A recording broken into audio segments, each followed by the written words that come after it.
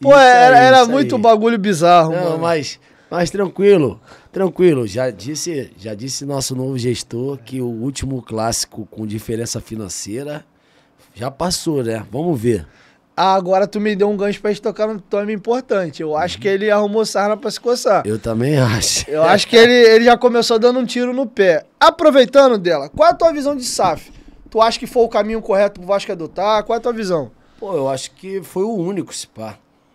Não queria que tivesse, né? Queria que o Vasco fizesse uma boa administração, que não tivesse corrupção dentro da instituição, que a gente não precisasse, mas eu vi ali o único caminho, de repente. Não tem jeito, pode ser que dê errado, mas no momento parecia, agora que já foi, né? Parecia a melhor decisão, né? Entendeu? Eu tenho um CNPJ, Delacruz é um CNPJ. Às vezes você precisa tomar decisões, né? Para que sua empresa continue respirando. Eu acho que foi isso que o Vasco fez. Parecia ser a melhor decisão, entende? A gente lá na frente vai descobrir se é ou se foi ou se não foi, mas nesse ponto aqui parecia, né? Verdade, vocês concordam? Concordo. Mas na tua opinião, por que essa era a melhor decisão? Esmiuça um pouco mais pra gente.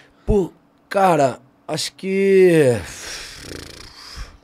não sei se mudaria muito, assim. Eu acho que era a decisão. Não tinha uma proposta, pelo menos eu não vi uma proposta a longo prazo concreta que convencesse a gente de alguma mudança, entende? Superior a deles, né? Vamos dizer assim. Você acha que tinha? O grande problema do Vasco, na minha opinião, eu super respeito quem pensar diferente. O Vasco tinha condição de fazer o que o Flamengo fez, de dar um tempinho, pagar a dívida de pouquinho em pouquinho, tentar voltar a competir num tempo maior. Se o Flamengo levou 6, o Vasco levaria um pouco mais de tempo. Gostando ou não, a torcida dos caras é a maior. Ainda tem um apoio de mídia, que a gente não pode negar que faz diferença, que o Vasco não tem. Mas eu acho que isso só seria possível se a gente conseguisse pacificar o clube e todo mundo remasse numa direção só. Sim. Como eu acho que politicamente o Vasco é um clube hoje ingovernável, e independente de quem fosse o presidente, a galera ia continuar se matando. Então, assim, por esse cenário... Basicamente, como funciona a política do nosso país, né? A política do Vasco é bem parecida com a do Brasil. Se papião. Então, eu acho que mudando o presidente, trocando de presidente, mas... presidente ou não, de repente o presidente nem tem tanto poder assim quanto a gente acha que tem, né, na real. O lance é que tem um meio de campo ali dentro da administração que dita a regra, né, da parada. Então eu acho que privatizar, ter um dono mesmo, né, a parada quebrou isso um pouco, de certa forma. Não, eu penso por aí também. Então, acho que mudando de presidente, eu acho que a gente não teria, não sei, a gente pode acreditar nisso, mas a curto prazo não teria mudanças significativas, né?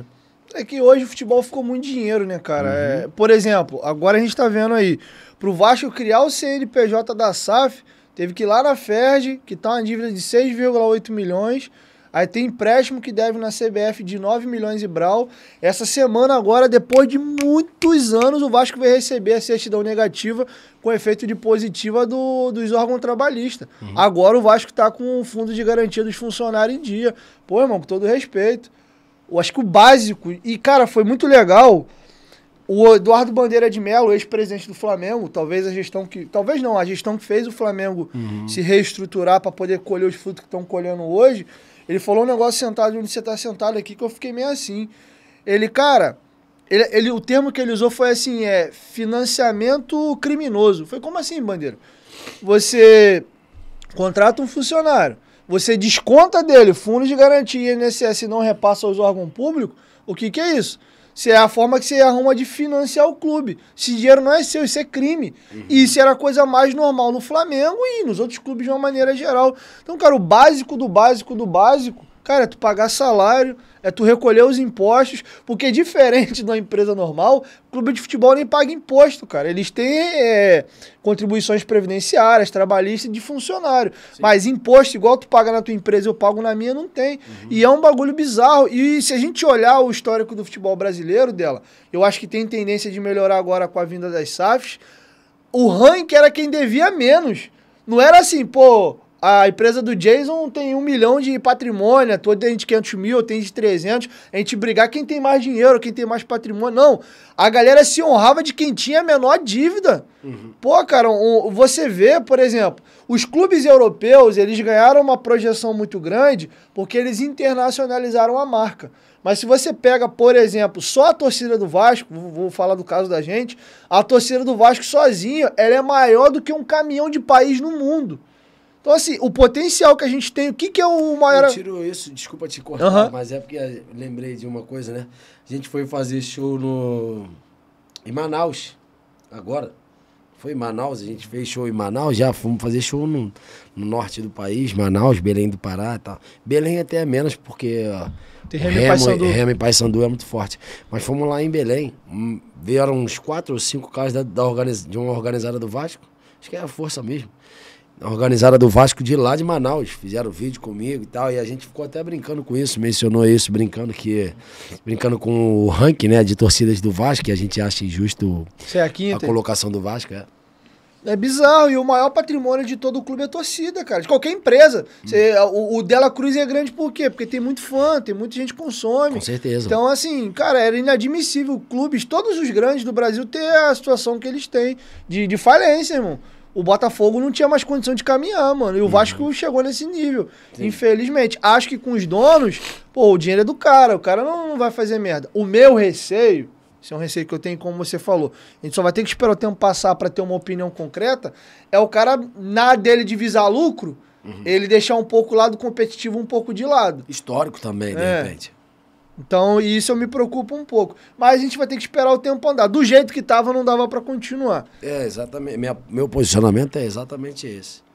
Eu tinha muito medo, né? Aí, voltando a falar do meu filho, por exemplo, eu tinha medo dele Eu vi até um vídeo seu que você falava isso também, né? Como é que esses caras... Eu vi você num jogo, como é que esse cara vai fazer o filho dele ser Vasco? Eu tenho pena das crianças, viralizou esse bagulho. Isso aí, Então, eu pensava meio assim também, entendeu? Aí, sei, cara, de repente, quando você... Aí, como você pontuou, a ideia do dinheiro, né? Porque o futebol hoje em dia tá muito grana, né? Muito dinheiro. E aí o cara veio com dinheiro, né? Os caras vieram com dinheiro. E de repente, acho que... Tanto que não só eu, como a maioria da torcida pensa dessa forma. Tinha uma minoria ali que tem medo. E eu também tenho medo. Também acho que pode dar errado. Entende? Pode ser pior até do que a gente tá agora. Mas alguma coisa precisava ser feita. Com urgência, de repente.